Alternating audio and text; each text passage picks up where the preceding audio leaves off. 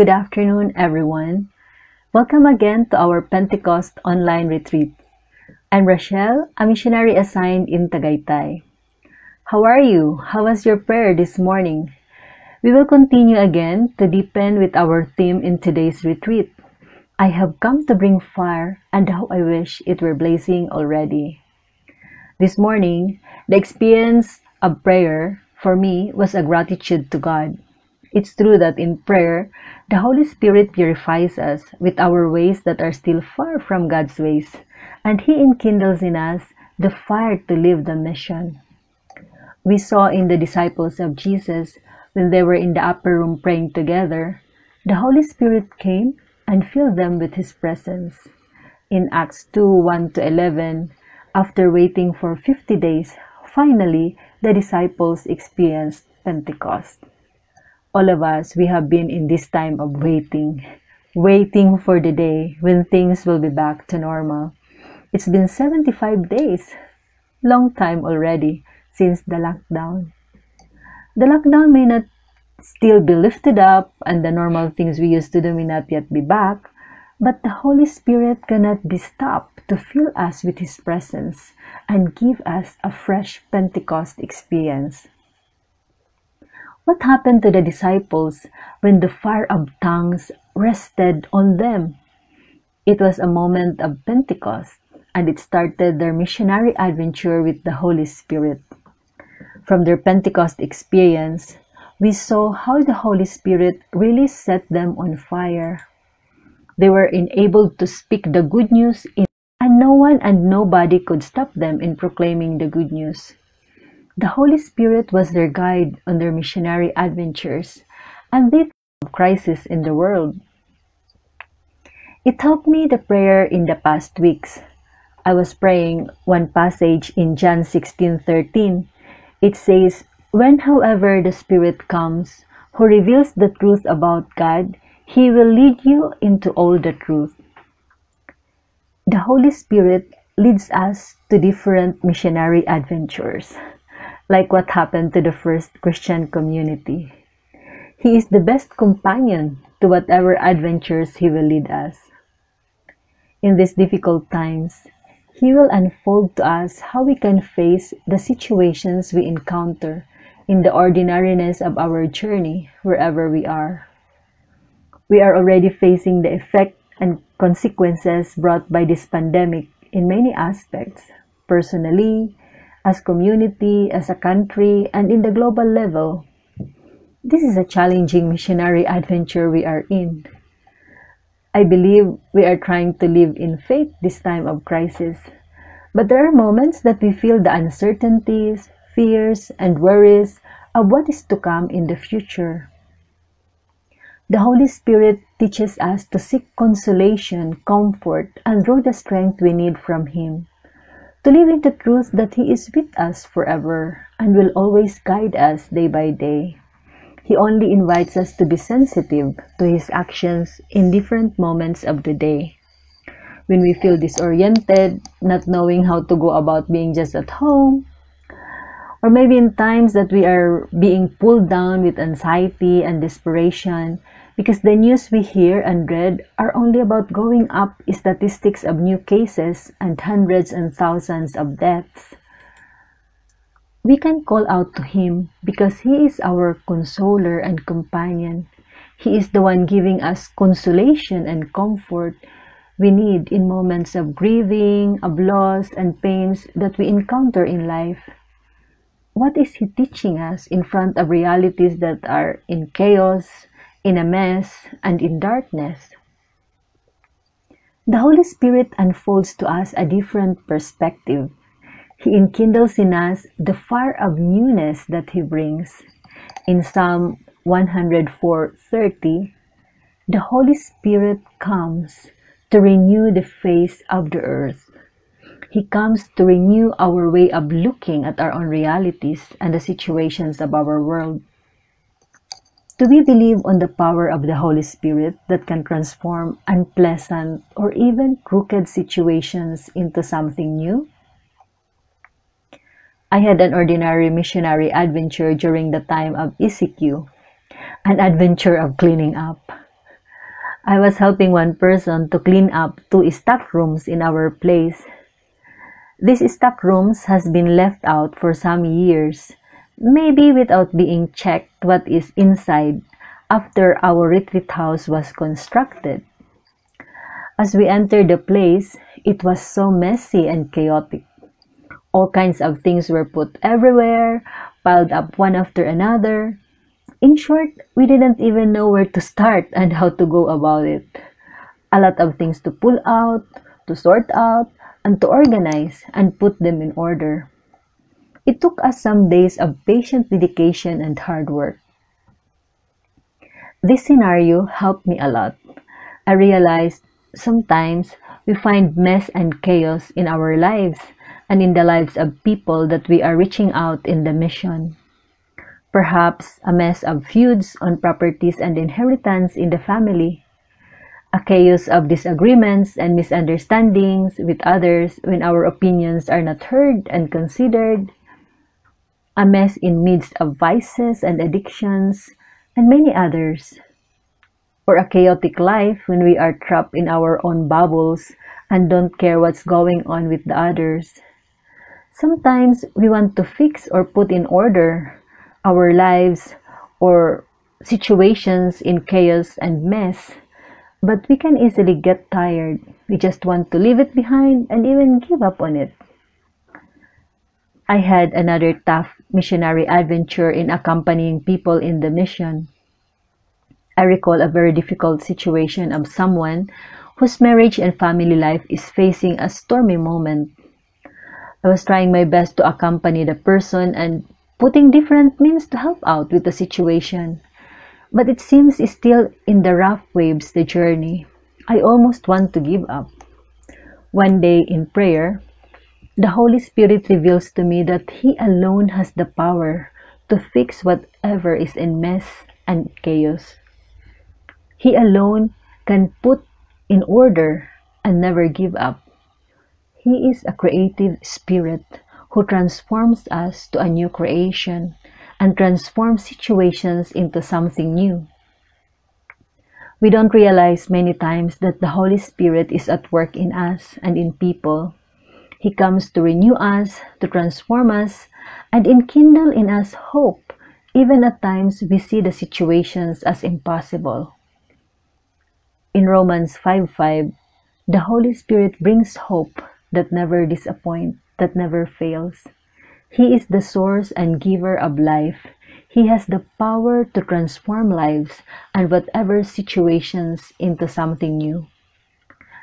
Of course, it is a challenge for us to be patient and hopeful, and not to be harsh to ourselves and to people when it takes so long the change to happen, or even we don't see any evidence of change at all. The Holy Spirit has the power to bring transformation when we allow Him to act in our lives. He is always at work in us, in our world, even we don't many times perceive it because He is silent and discreet. Maybe we can ask in our present situation, will there be something good to come from this pandemic crisis? The Holy Spirit will reveal to us the things to come in this new normal of our journey. Are you ready for a missionary adventure with Him in this new normal? Let us allow the Holy Spirit to unfold to us His ways that is very different from our ways. Pope Francis wrote a book, Life After Pandemic. On page 27, he mentioned about a new flame that all of us are called to bring throughout the world. A new flame of the good news that spring up in the night. This pandemic is a night that we face personally and all our brothers and sisters in different parts of the world. How is the new flame of God's Word in us? Jesus said, "How I wish this fire is already blazing in you." I saw in the life of our founder, Jaime Bonet, how he responded this desire of Jesus. One of his writings, The Herald of an Evangelizer, he expressed what is he on fire of. He showed to us what impelled him to live the mission faithfully to the end. Our founder dedicated his life on fire to change hatred into love, to change sadness into joy, anguish and despair into optimism and hope, sickness and death into life and resurrection. We can examine and ask ourselves, what are we on fire of? Are we on fire on the ways of our human nature or on fire of the Spirit? Maybe we find ourselves at times on fire of irritation, of anger, impatience, self-righteousness, defensiveness, prejudices, and more. Come, Holy Spirit, purify us and transform our hearts. Holy Spirit, enkindle our hearts to be on fire of the fruits you gave us. The Spirit produces love, joy, peace, patience, kindness, goodness, faithfulness, humility, and self-control. This is in Galatians 5:22. He impels us instead to be on fire of patience when we are so impatient, to be on fire of love when we are boiling with irritation and anger, to be on fire of kindness and goodness towards others when prejudices come across our thoughts. This is our life. We all live by the Spirit, and we can radiate this fire inside us. Jesus desired that our lives can set our homes and places on fire of His life and love. A life ablaze, on fire that no one can stop, nothing can contain. This fire inside us is contagious. It can reach as far as it can, beyond even what we can imagine. Like in the life of the apostles, how the flame of good news has spread the faith for generations. Why sometimes we find ourselves only with a spark of fire and not really on flame? A few weeks ago, we lit a fire on our backyard after we cleaned up our stock rooms. We were putting different things on a spark of fire, like a bin of dried leaves, small pieces of old wood, also big cut of woods from broken doors that were very old. It caught my attention, the dynamic of the fire. When we put only little leaves and wood on the fire, it increased only a little the spark. But when we put more leaves and more pieces of wood together, the fire became a big flame, and it spread throughout the bonfire. When we are stingy on putting our time, our collaboration, our commitment, we radiate only a spark of fire. When the wind comes, since the fire is weak, it can be put off easily. Like when difficulties and trials come on our way, we easily get discouraged. We fall into anxieties in front of many problems, and we don't anymore persevere because the fire is slowly put off. But when we put more openness, more time in prayer, going out more from ourselves to share the word, we radiate a blazing fire. We are just on fire of God's love that no one can hinder and stop us in giving ourselves. We become generous and spontaneous in offering ourselves and being available to whatever is needed. People might think missionaries are always on fire. Well, we also experience at times that the fire is only a spark or no fire at all. I had another missionary adventure in reaching out to people a few months ago. I was so enthusiastic and on fire to open a new apostolate in one university. I kept on going back to the university to get permission and to start an apostolate soon. But after many tries, I received excuses that it's not yet possible. I felt discouraged that it seems my proposal was rejected, and the fire was almost puffed by the wind of discouragement and disappointment. In this moment, the Holy Spirit reminded me that He brings a hope that never fails. God has His own time. To trust in God's timing. This has ignited again the fire inside me, and it encouraged me to continue reaching out to young people without seeking for immediate results. We realize that when we live the mission, depending on our own strength and human standards, the fire is not blazing at all. We need to depend more in the actions of the Holy Spirit and not on our efficiency. What makes the fire ablaze in us is when we live by the Spirit and not by ourselves and the opinion of people. Jesus sent us to be witnesses of this new flame that Pope Francis called us to bring to the world. This new flame of good news that is a contagion of hope. How can we be witnesses of flaming hope as we live a new normal? I think the new normal for us is to believe and experience that hope is not just an idea or a mere word we are used to say when we encourage people who are in difficulties and sufferings. Our hope is a person. We are not only hoping for something to happen or to come. Our hope is Jesus. He is our living hope that never fails us. In 1 Peter 1:3-4, this was the fruit of Easter.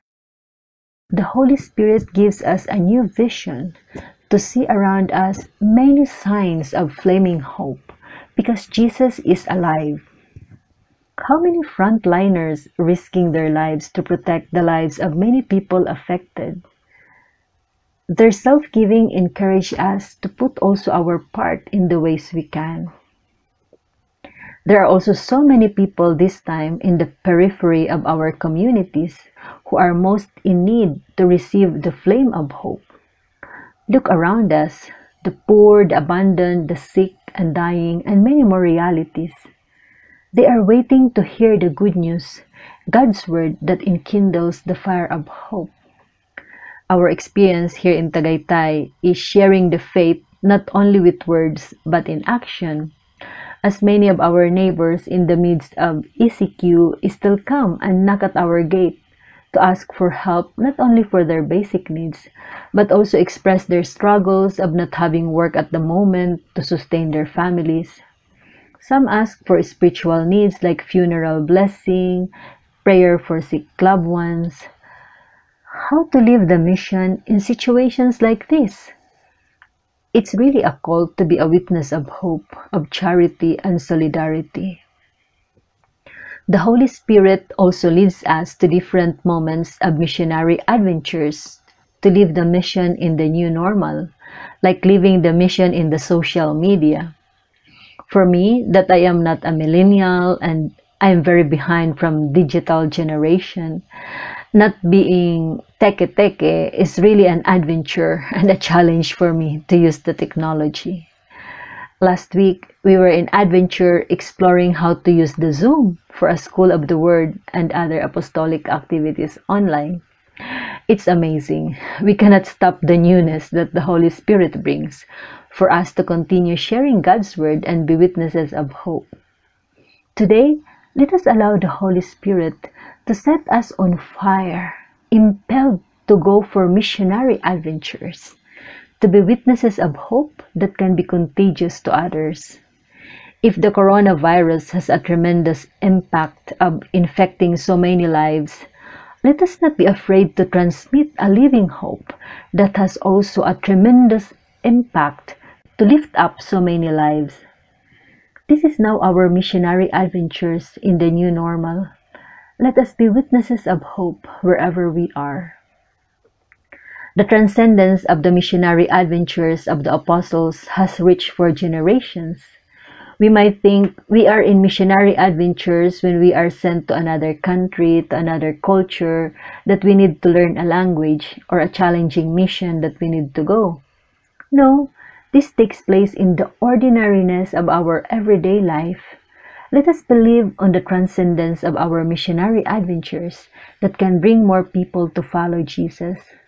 Let us allow the Holy Spirit to fill us today. Come, Holy Spirit, renew the face of our world. Make our lives ablaze. Impel us, Holy Spirit, to set our world in flame of the good news of hope.